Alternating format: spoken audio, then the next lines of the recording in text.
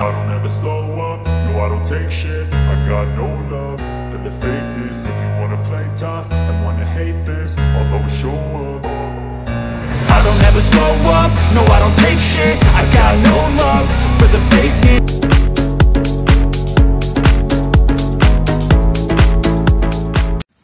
Good evening everyone. In this opportunity I would like to share about using NRF24L01 in Arduino projects. I tried to make this video as simple as possible.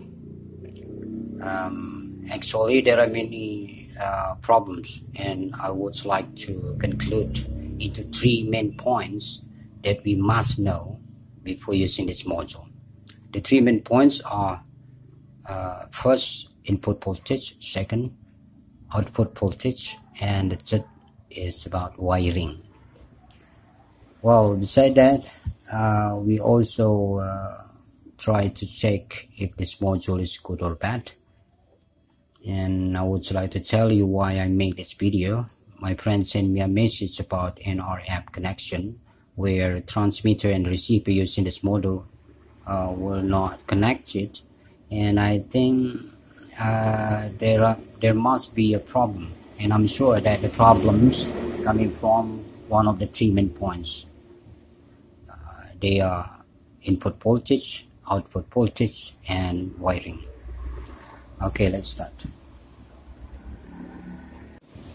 Okay everyone, now I have 2 main types of NRF24L01 modules.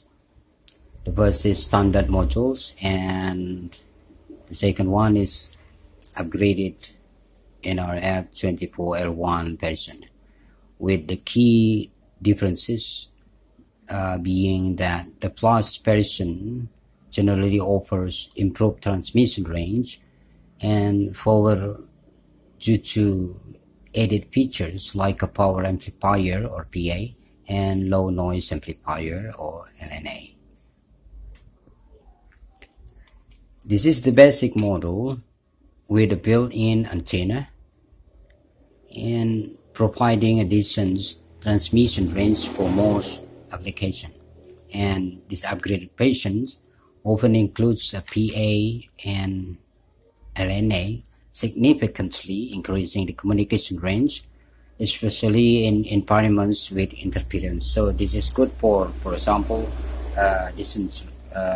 long distance range, and this one is the short one.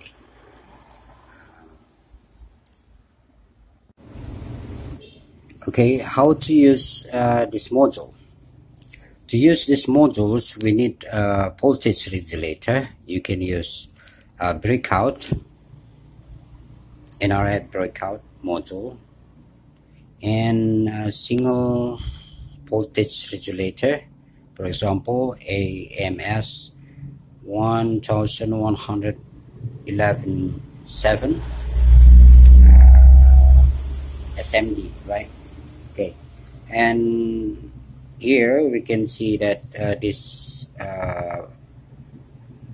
breakout module also use SMD or voltage regulator. As you know that NRF modules can be powered by 3.3 volt, and on the other hand, this module runs in 3.3 volt. So of course you need the voltage regulator. When you use Arduino Pro Mini board, this module have 5 volt as the output, and of course